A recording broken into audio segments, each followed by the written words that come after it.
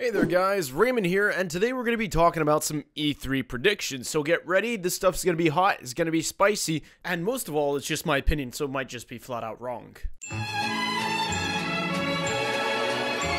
So let's be honest, there's only two ways EA can go about this. They can either A, acknowledge what they did with Battlefront 2 was a mess up, which they're most likely not going to go with, and two is completely ignore that and just roll with the press conference as usual, which I think is more likely. That having been said, they're probably going to spend about 20 minutes on their sports games because that brings all the money with the Ultimate Team modes. Then they're going to spend maybe like 15 minutes on Battlefield 5, and then the rest is throw up in the air. Maybe we'll see some Need for Speed, but I highly doubt it. The rest is kind of like titles we can't really guess.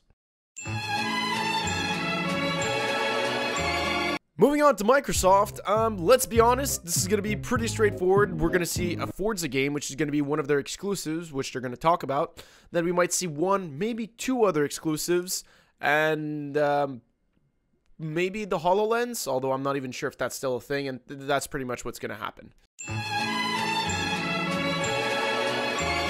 If you remember anything from the past E3s of Sony, it's just bam, trailer, bam, bam, bam. Just trailer after trailer after trailer of goodness, of gameplay, of content, of games that we want to play. That's it. With the exception of that one year where they had to apologize about the PlayStation Network being hacked, it usually follows this track.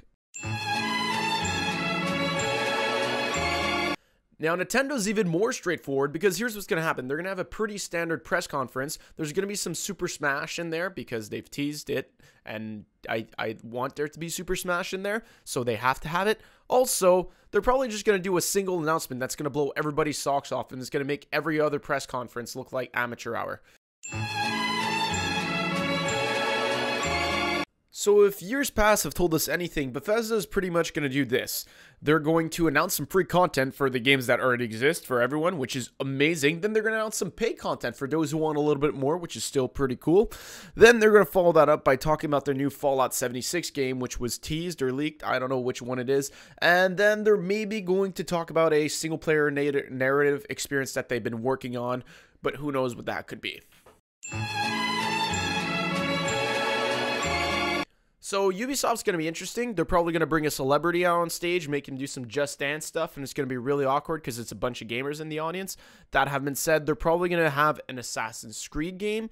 They're going to maybe talk about the Crew 2. If they do, it's just going to be for one trailer to remind people that the game is coming out. Or else, I only really expect some new entries in some of their main franchises, but maybe we'll see something new on the side. They do usually do a good job of showing something new every year.